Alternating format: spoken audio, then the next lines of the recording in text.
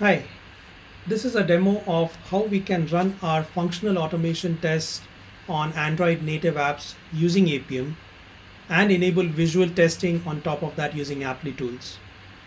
The devices in question in this case are not real devices connected to the machine or emulators running on the machine, but instead virtual devices provided by Genymotion Cloud.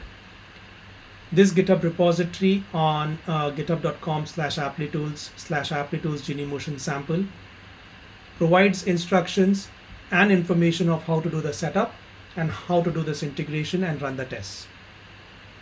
The test in question is based on a simple calculator app in the Android device.